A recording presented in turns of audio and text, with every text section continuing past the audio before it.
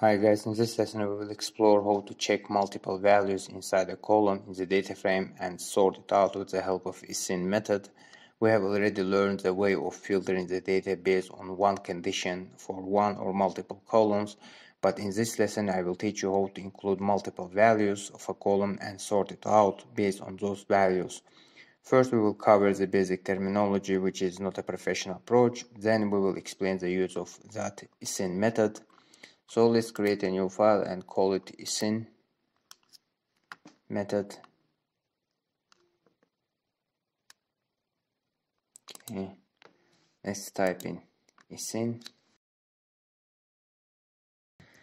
method and click enter and add a couple of lines and wait until this kernel will be connected here. Always pay attention to this one again.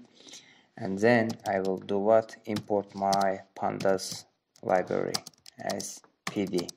Before importing it, we always make sure that this kernel is connected here. So let's first import our dataset with the PD read CSV, and we will go one step back. We already know where does our files is allocated here inside of the data folder. After going one step back here, I will copy this file and paste it here and print it out. df head, click shift enter, and it will print out what the result or data here.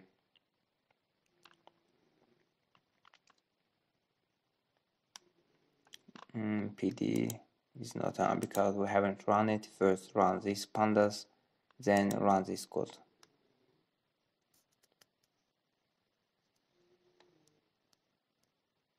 Okay, we have imported it. Now I will do what? I will again explain or remind the basic structure of sorting the values based on these columns here. As I said before, if we want to sort the values based on two columns, we have a basic structure. I don't talk about the query method. I talk about the usual method, which is widely used. df first I will type in the column name, region, and then equals, as an example, Asia, right? If I want to print out all the rows inside with the Asia value, if I want to print the whole data frame with the Asia values here, I will type it like that. But if I want again add in condition here, let's see that I want to add or, for example, df year is greater than 2020, right? Click shift enter, and it will print out error. If I want to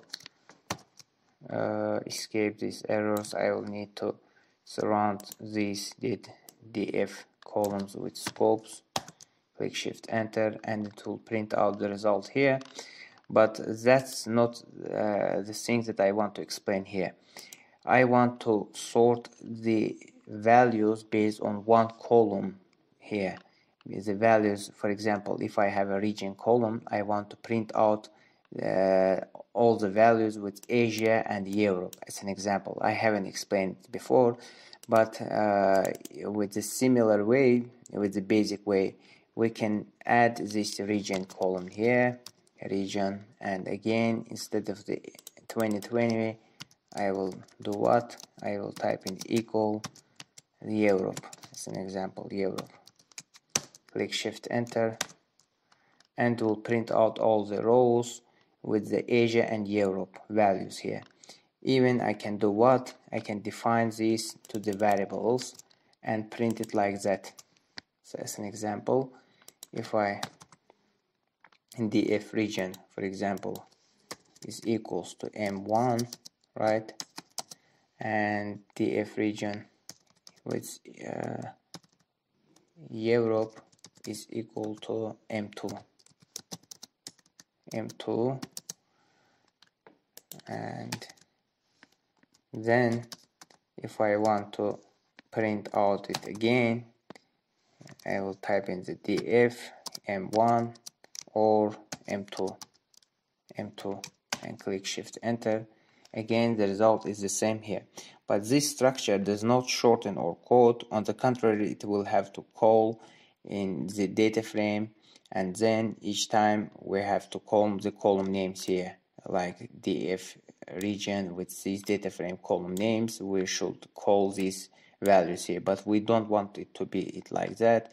We might see or face with selecting the values over than 100. In that case, we should overwrite this DF regions each time, but I don't want to write it like that. Instead, I want to find a solution with the isin method, which is a great alternative to it. So how do we use the isin method? Isin method is very easy to use. First, I will type in df, the column name here, df region, then I will add in isin method, and inside of the scope I will type in the values that I want to print, like Asia, Europe, and click Shift Enter. Right now it will pop up the error. Let's see what will it print. It's just loading it. Let's comment it out. Or today my server is not working well. I don't know what's the problem here. It should not print the error. Yes, it takes 2 position argo, but 3 were given. Okay, the problem is with this one. I will have to entail it with the list and click it out. You could see that it just prints out if I have a region value here in the region column, it prints out the true. Again, if I have a Europe 2, it again prints out the true. But on the third row we have what? Or the name. In that case, it just prints out the false here. This is the original data here. This one, Africa. In the third row we have Africa. That's why it prints out the false here. But if I want to print out the whole data frame, again I will call it with these square brackets from each side and click Shift Enter. You could see that it will print out all the rows with Asia and Europe values here. And each time when you want to add element to this column, the only thing that you are going to do is to add the value to it and not overwriting like this DF region each time here. That's why it's easy to use. You are just calling the column name and the isin method. You say that if the Asia and Europe is in the region column here, so print me all the rows related to that. Even I can add what? Africa here, Africa, and click Shift Enter. You could see it would include Africa too. We could even type in the numeric data, but not within the quotes here. If I copy it and I want to print out the numeric data here inside, instead of these ones, I will first change the column name here. Instead of the region, I will type in the year, and if I will say 2018 and 2020 is inside of the column here, this column, so print me what? Out those columns here. You could see it will print out all the rows with the 2018 and 2020 values here, but these are the numeric values, so you will not put them inside of this single or double quotes, no matter. You are just typing it as it is, because this is the integer value here. We can even remove it from the inside of the list. If I want to remove the value here, I can just remove it without problem. Click Shift Enter and run it again. 1 minute. Yes, run it, and you can see it just prints out Asia and Europe values here. So that's why isin method is very useful to know. You should know it while working with your data, while you are filtering your data. isin is very handy to use in practice.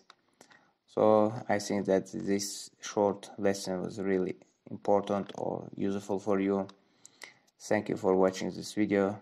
Subscribe to my channel. Have a good day. Bye.